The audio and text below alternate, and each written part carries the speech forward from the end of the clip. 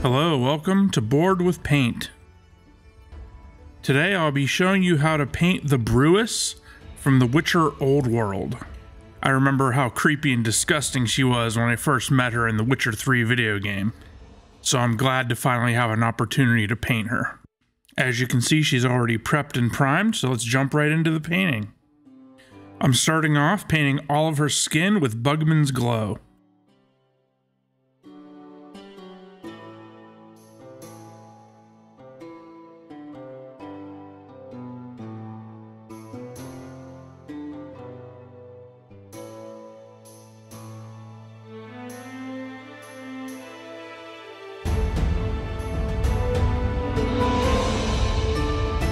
For pretty much all of her clothing, I'll be giving it a base coat of Dryad Bark from Citadel.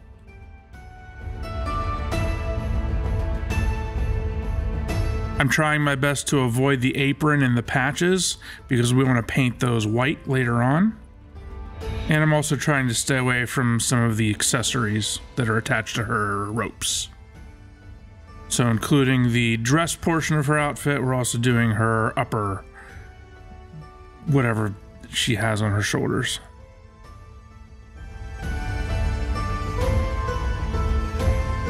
And we'll also use this to paint the bag that's over her head.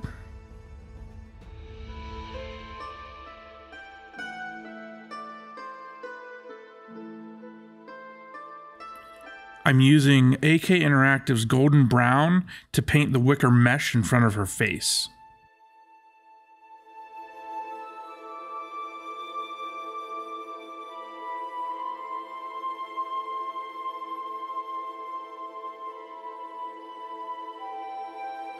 I'll also be using this to paint all of the ropes all over the miniature.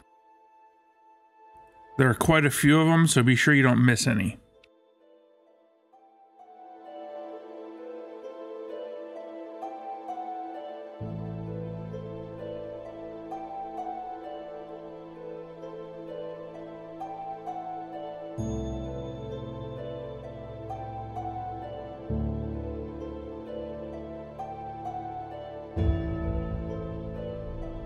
Next, I'm giving the apron a base coat of warm gray.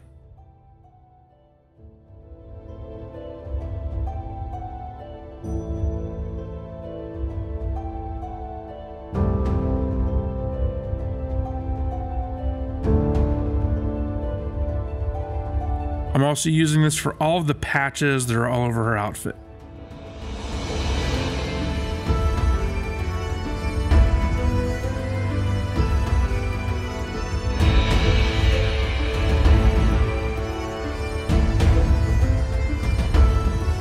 For the various wooden spoons that are attached to her belt, I'm using Zandri Dust.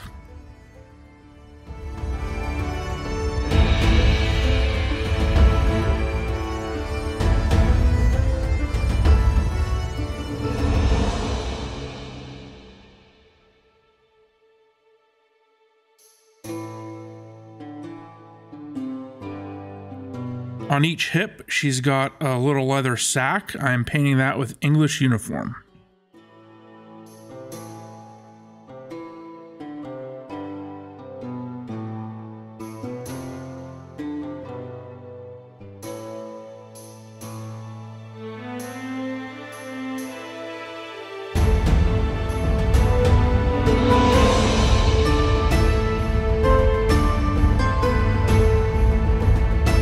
Ladle, I'm going for a cast iron look, so we'll just give this a base coat of Abaddon Black. I'm also using this for the lock and chain and collar around her neck. We'll finish these off with non-metallic metal later on.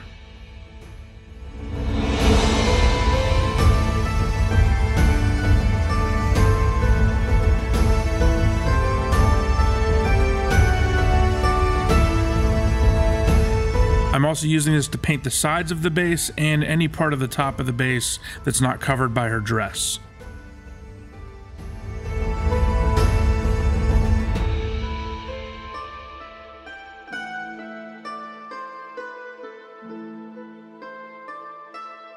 And finally, she's got these really black claws in all of the artwork. I'm using the Abaddon Black for those as well.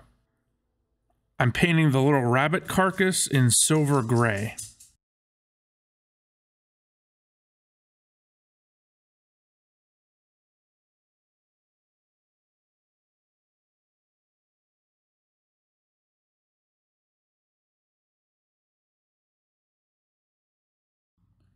Next, we'll apply some Ashen Stone speed paint to the rabbit just to give it some shading.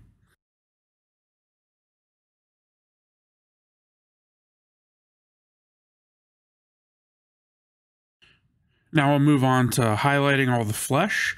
And for this, I'm mixing some Miskatonic Grey from Scalecolor into the base color of Bugman's Glow. I went with the gray because I wanted to give it sort of a deadish, purplish look. I want it to look very unhealthy. We'll apply these highlights in a couple of layers, hitting the upper portions of the skin and the upper folds.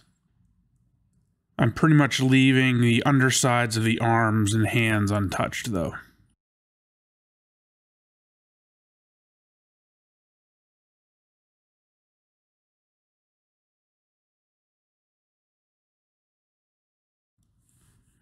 Here we want to get the individual fingers and stay away from the recesses inside so they stay separated.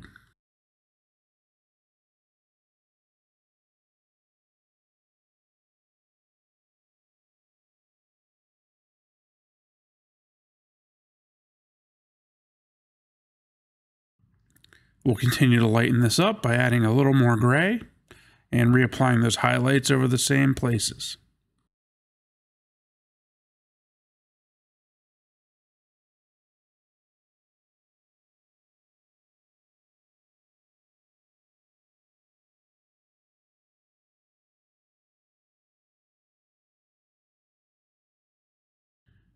Now I'm applying a third level of highlight, same way we did before, this time adding a little bit more gray.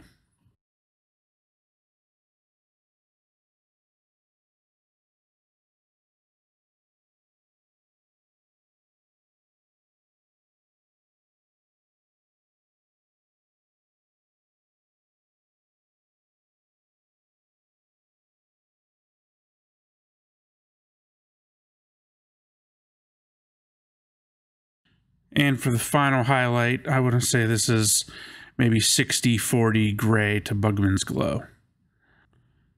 This time we'll cover the least amount of area of all the highlights.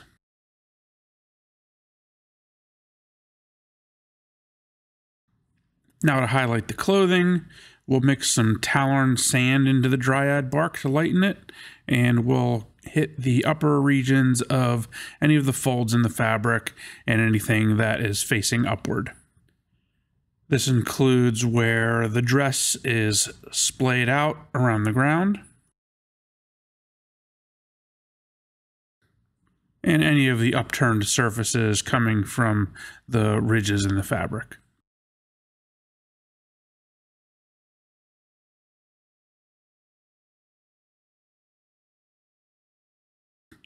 We want to make sure we highlight the upper part of the rear end here where it is facing upward a little bit. And then we move on to the upper part of the garment and the bag over the head.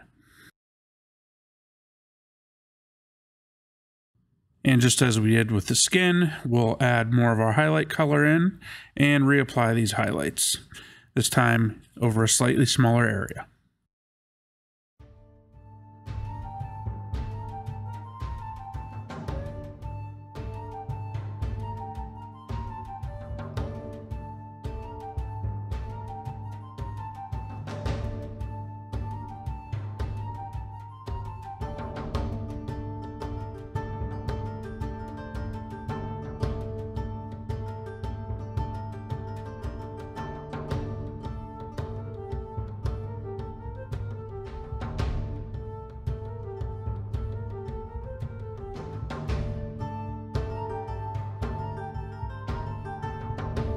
Now we'll add a little more Tallarn Sand to the Dryad Bark. And this time we'll start to add some texture to the fabric.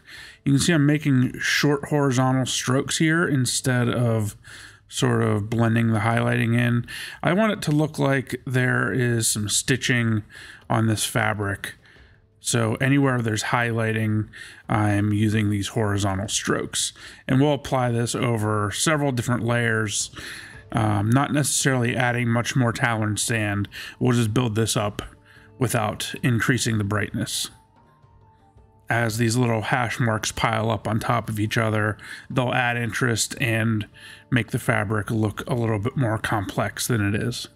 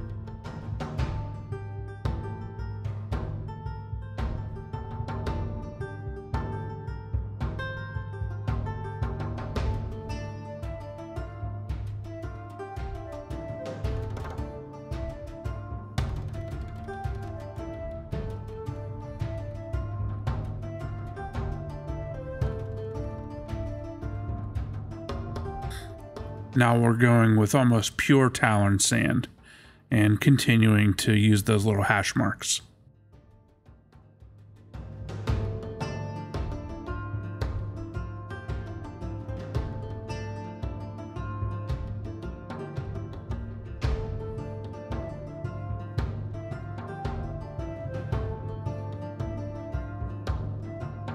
Once that's dry, we'll shade all of the clothing with Agrax Earthshade.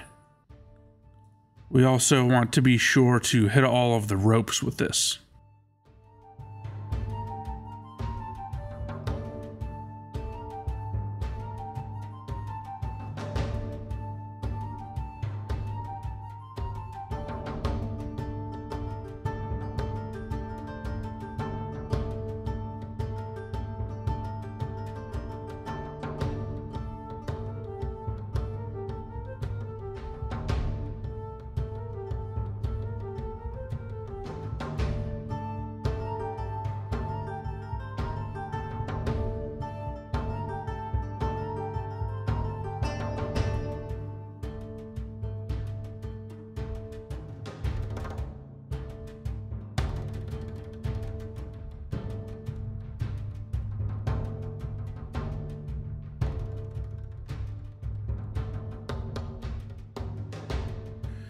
To shade the skin, I'm mixing a little bit of water in with some Druchii Violet shade. We're not applying this all over the skin, mostly on the areas that are facing downwards and within any of the recesses or folds of fat on the skin. We can also stipple this over a few areas to make it look like bruising.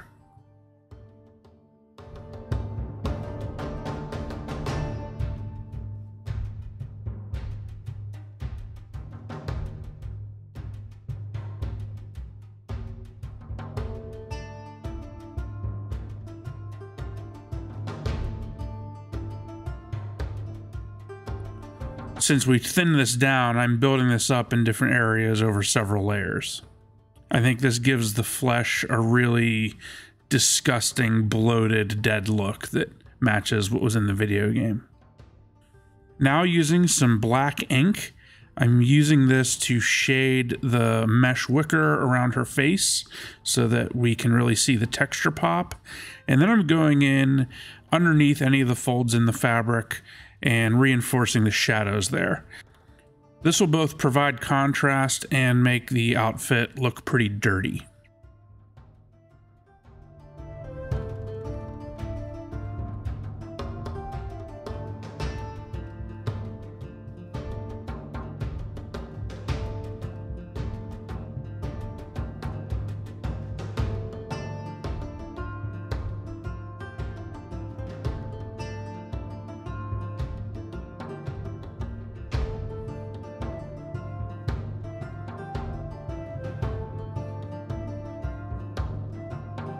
Next, I'm thinning down some Vallejo Game Color Dark Fleshtone with a significant amount of water, making a sort of glaze. As with all glazes, we wick off excess on a paper towel. And then I'm going around and stippling this mostly on the apron to sort of give the look of some dried blood or dried dirt.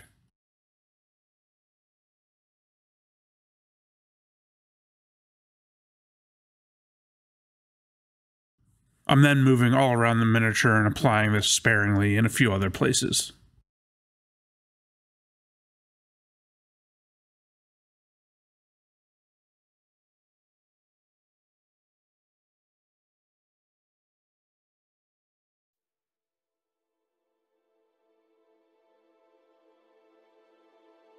I also decided to apply some of this to the skin to add the illusion of some additional bruising.